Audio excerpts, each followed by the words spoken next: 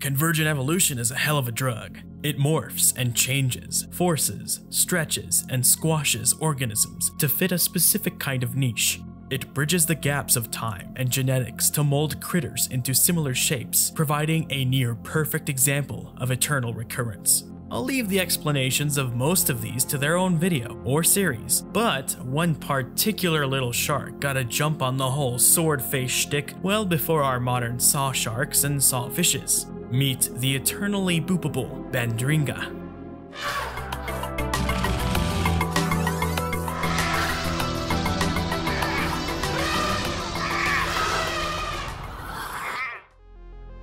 Happy Shark Week, everyone! Hope this video finds you well and that it comes out on a designated week. Yes, I'm clout chasing by riding Discovery's trend. Don't blame me, blame the game. Love ya. Modern sharks are made up of two major groups, the superorders Selachomorpha and Rajomorphii. The Selachomorpha are sharks, as everyone knows them. The Rajomorphii are rays and skates. These guys belong to the uber-thick Euselachiae infraclass. I bring this up because there's another order of shark-like critters within this group that were super cool but are now extinct, the Tenacanthiformes. The Tenacanthiforms were torpedo-shaped cartilaginous friends with teeth shaped like multi-tined tridents. Some even had spines on their fins. I brought these friend-shaped sharks up in my Fossil Fish Week video that also brought up JP Hotnet. Keep your eyes on this space in August for more stuff from that video. As traditionally shark-shaped as most of this group is, they were around for so long that some groups adapted to different ecologies, which forced their anatomies to change along with it. One of the strangest was Bandringa, and its story takes us all the way back to the summer of 1967. How some guy found a shark. During the hot, muggy summer days of 1967 Illinois, Ray Bandringa collected an ironstone concretion from a strip mine dump in the coal mining area of South Wilmington. That concretion contained the amazingly preserved remains of a young shark sporting a long paddle-shaped bill. Special consideration should be given to Mr. Bandringa as he recognized the scientific significance of his find and brought it directly to the Field Museum of Natural History for study. This was all the way back in 1967 too, and that's pretty cool in my book. More people should be like Bandringa. Be like Bandringa. Before I move on, a concretion is a hard, compact mass of minerals that are formed when some minerals precipitate or sink down into the cement or connective material in spaces between particles, which are usually sands, gravels, or conglomerates. They usually occur in round shapes, form after sediment has been laid down, and form before the sediment has hardened into rock. These outer rinds of hard minerals usually also form around a nucleus that could be anything from a chunk of rock to a piece of animal or plant. The particular concretion Mr. Bandringa found was made of ironstone. Ironstone is basically a bunch of rust and sediment hardened together into a rock. They can form directly from deposition or as a chemical process. Bandringa's shark-capturing ironstone concretion was formed through chemical replacement, wherein bacterial decomposition ate the body and crapped out some carbon dioxide that mixed beautifully with iron that had been dissolved in the groundwater. This created siderite, which is a specific mineral that occurs in ironstone. The siderite crystals formed detailed casts of the critter's soft tissue structures. Since the critter inside the nodule was a shark, there were no bones for it to preserve. So what was left was a film of material that shows good outlines of the soft tissues. This isn't a one-off either. There are a ton of fossils preserved in this exact same way throughout the layer of rock of origin, which is called the Francis Creek Shale. This shale layer dates to the Upper Carboniferous period and represents what would have been a tropical delta environment with lots of rivers flowing all over the place. The type locality of this layer, or the place where it was first recorded, was the Mason River or Mason Creek. So the places where the fossils are found are called the Mason Creek fossil beds. One of the more famous specimens found from this layer is the continuously mysterious Tully monstrum. So, what was preserved in Bandringa's nodule was a small shark with 2 pectoral fins, pelvic fins, anal fins, caudal fin, 2 dorsal fins with fin spines, 2 big, dark spots that were once its huge eyeballs, and a long, thin, paddle-shaped extension of the animal's snout or rostrum. Meckel's cartilage is the name given to the chunk of cartilage that makes up a shark's lower jaw. The Meckel's cartilage in the fossil shark was of average length, forcing its mouth into a downward position. In honor of the guy who found the specimen and turned it into the museum, then chief curator of the Department of Geology, Rainer Zangirl, named the beast Bandringa raei. As far as Zangirl could figure, the shark was a tenacanthiform. The teeth shape is a good giveaway as to whether or not it's a tenacanthiform, since they have cladodont teeth, or multicusped teeth, used for holding onto and capturing prey, rather than slicing, dicing, or pulverizing. The holotype specimen is 2 halves of a concretion, with both sides showing different amounts of soft tissue. Zangirl characterized the specimen as a young individual due to its enlarged head, weak dentition, lack of dermal denticles, and lack of calcified cartilage skeleton. The near-perfect preservation of the overall specimen suggests that at least some indication of the critter's cartilage skeleton should be preserved as well, but it's missing. It was also missing any indication of dermal denticles, or the dentine-covered scales that cover cartilaginous fish skin. This could be because it was a smooth-skinned genus, but it coincides with other pieces of evidence that suggests it's a juvenile. Zangirl extrapolated on the growth of Bandringa based on the goblin shark's known growth stages. I find this highly dubious due to how distantly related the two are, but it seems it was a comparison more in body form and function rather than true evolutionary relationships.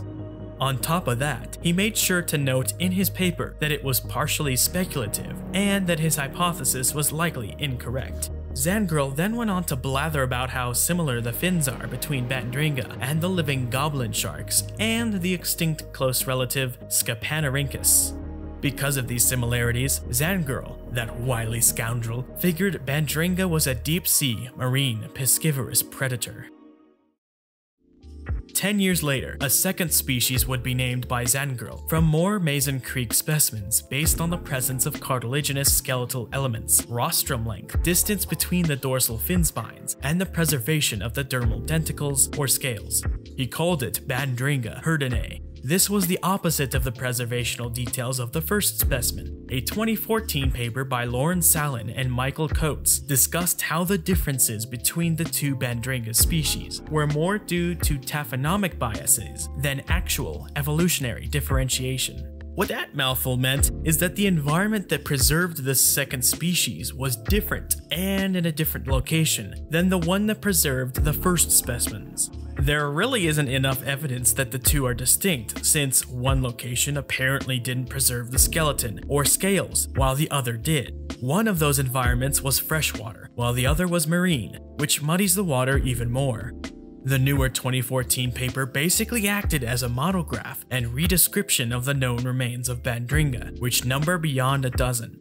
Sallin and Coates found that Zangirl's assessment of Bandringa as part of the Tenacanth group to be a little bit dubious, and proposed that the Tenacanth group shouldn't be considered a natural grouping, but more of a grade of unrelated animals. The Tenacanth label describes the cladodont teeth, dorsal fin spines, and a unique cleaver-shaped palatoquadrate bone in the skull, but some sharks traditionally called Tenacanths don't have these features, while some have a mix. The traditional Tenacanth features would therefore arise convergently from a similar source.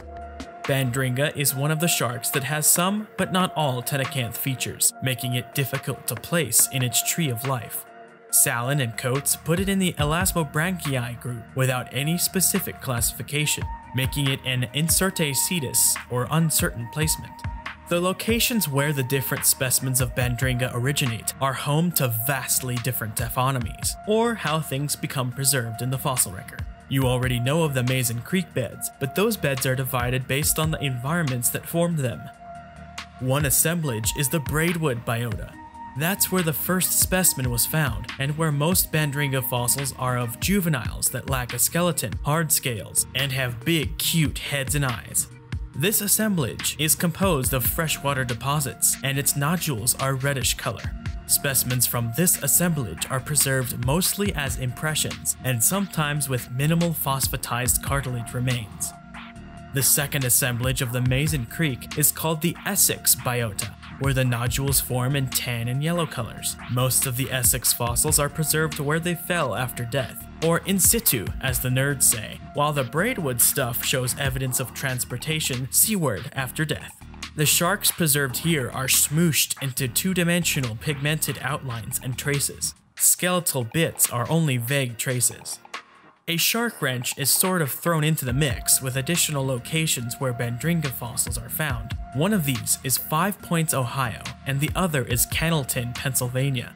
These two locations are about 750 kilometers away from the Mason Creek stuff and are 22 kilometers away from one another, and yet they are the same riverine system as that which you'd find at Mason Creek. Eternal recurrence, we meet again. Specimens coming out of these locations are only preserved as imprints of the cartilage skeleton, scales, and teeth. The differences between how and what is preserved in these shark fossils are shared by other organisms preserved in these deposits. Hard parts like shells, cartilages, bones, and exoskeletons don't preserve in the Essex assemblage, despite exceptional preservation of soft and squishy creatures, as well as the soft and squishy bits of critters with hard parts. Hard parts like teeth, scales, eggs, leaves, insects, and shells are found in the Braidwood assemblage, and soft parts are hard to find. This all comes down to the nitty-gritty of the environment where the animals die and become buried. The preservation type seen in the Essex biota typically occurs due to strong acid concentration in the water. Low pH tends to phosphatize soft tissues and preserves them, but eats away bone and other hard parts. The opposite is true of high pH. Braidwood, Cannelton, and 5 Points assemblages, as a consequence of being fresh water sources, would have had moderate pH, allowing bone to stick around long enough to impress itself into the sediment. I think all this talk about taphonomy, ecology, and the fossil record is super neat and really cool stuff, but I bet you're wondering where I'm going with this.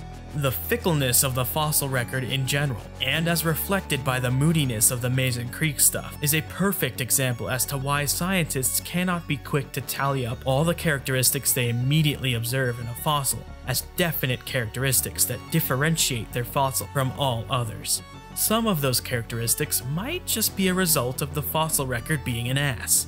This is a rather roundabout way to explain why the authors of the 2014 paper on Bandringa were saying that it isn't so easy to place the shark among the Tenacanthiformes order. It helps give us dum-dums a framework to compare and contrast with other fossil sites from the same time as the Mason Creek stuff. Plenty of Carboniferous aged sites nearby and even further away from Mason Creek show some similarities in how fossils are preserved. It all helps us understand the environmental systems going on at the time and how they change. It also happens to explain why they decided both Bandringa species were actually one.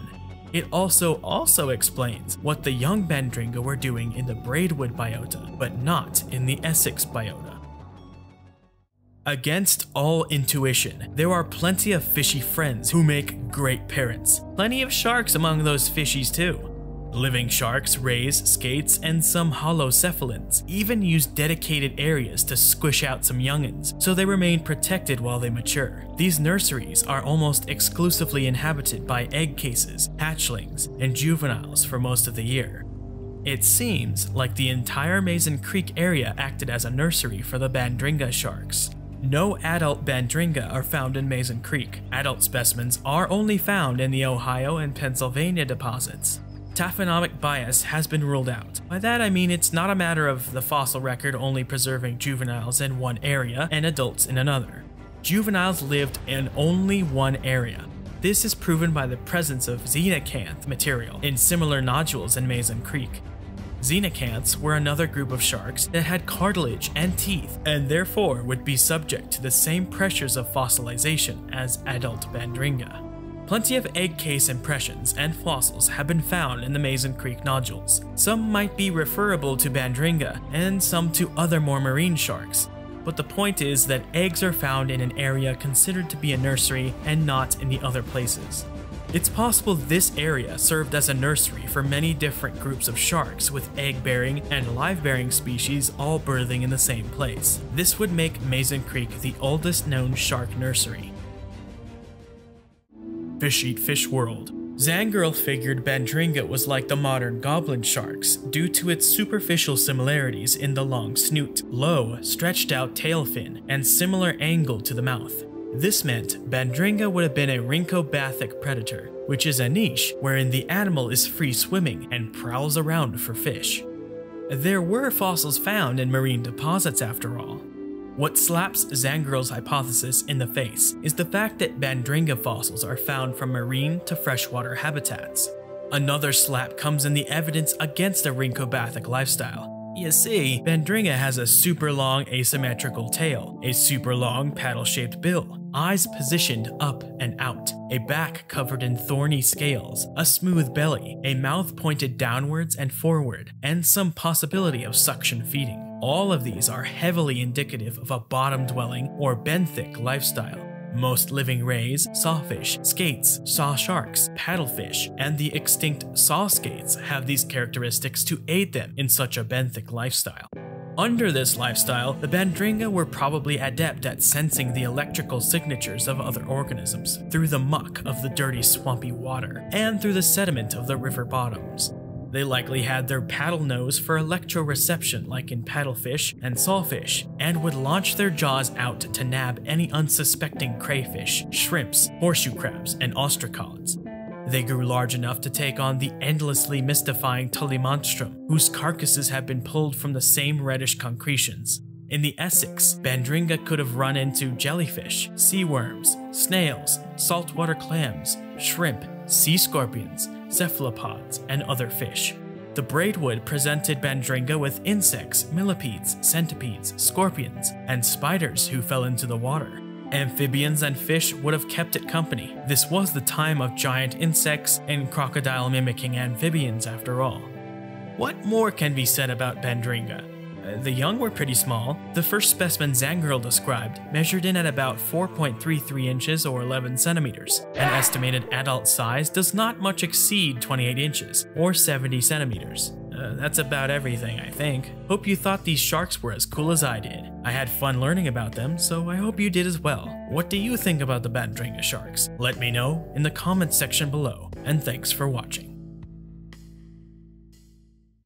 Make sure you leave a like and comment on this video, share it around, and subscribe. While you're at it, ring the notification bell too if you want to stay in the know with everything Edge. Thanks for watching. Want to help Edge out? Subscribe to the Patreon at any tier you like for a whole smorgasbord of delicious offerings. Many thanks to Thea Svensson, Steve Bradshaw, Staniforth Hopkins, Nattycat, Dinosaur, Arda Bayer, Abby Smith, Henry Brennan, Dana Manchester, Chris Frampton, and Antron. You've all helped to make this channel possible. Thank you, thank you, thank you.